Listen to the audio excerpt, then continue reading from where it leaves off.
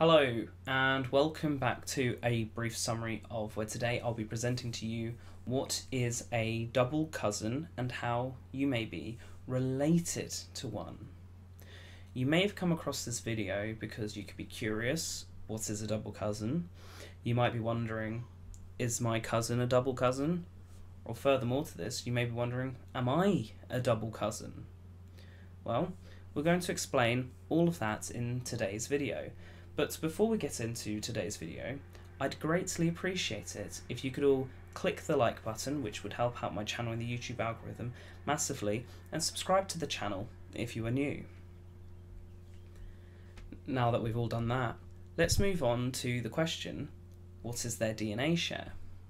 Well, I'll simplify it down for you. Between you and a first cousin, you'd share on average 12.5% DNA. But between you and a double cousin, you share 25% on average DNA. But how does that make sense? I'll show you with a chart. This chart has been simplified down for everyone to understand.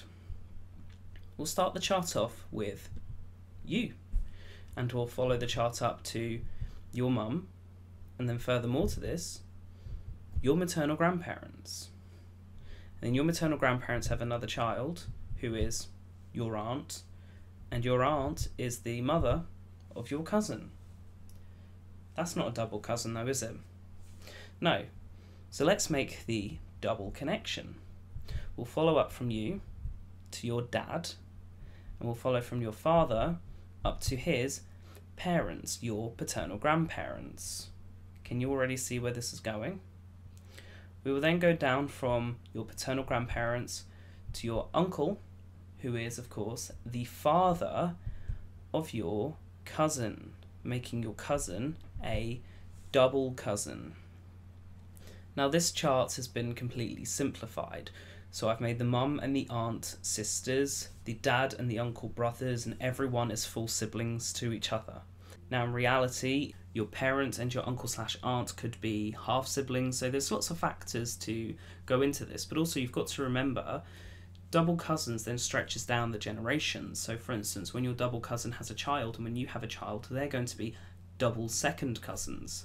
I myself have double second cousins, so I'm very familiar with this. So let's just cover a couple of facts about double cousins. Double cousins share the same amount of DNA as half siblings. 12.5% times 2 equals 25%.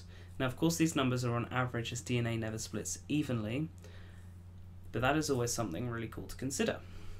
However, without a paternity test, it may be hard to distinguish the difference between double cousins and three-quarter siblings. As mentioned in a previous video, three-quarter siblings are, for example, when two brothers have children with the same woman, so the children are three-quarter siblings. Now, in the sake of three-quarter siblings and double cousins, you share all grandparents, so without a paternity test, it may be hard to distinguish whether you are three-quarter siblings or double cousins. Full double cousins share all of their grandparents. Now, no family is equal. You have siblings who are half siblings, you have siblings who are full siblings, you have three-quarter siblings. So this is just based on the point that if your parent and their sibling are full siblings on both sides, for the double cousins to occur, then yes, you would all of course be full double cousins. However, a question you may be wondering is, am I a double cousin? Well, double cousins stretch a lot further than just this chart.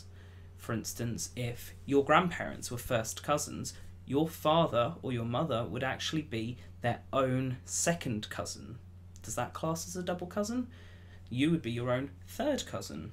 Are you a double cousin? Kind of, I guess. In my family, I have double cousins, which are a couple generations up. So my grandfather has double second cousins, and on Ancestry I share quite a lot of DNA with them, which is really interesting to know because of course they're double related to me. Now, for those who have taken a DNA test on websites such as Ancestry, MyHeritage, 23andMe, or any other websites like that, I have written in the description about centimorgans, because I know centimorgans are listed on the websites, and you may be wanting to understand a little more about, for instance, why am I related to someone with 2,000 centimorgans? Of course, this will be in relation to cousins and double cousins, so please go and have a read, let me know what you think. Smash the like button on this channel, click the subscribe button if you're new, and I shall see you guys all in the next video. Thank you and goodbye. The end. Like this video!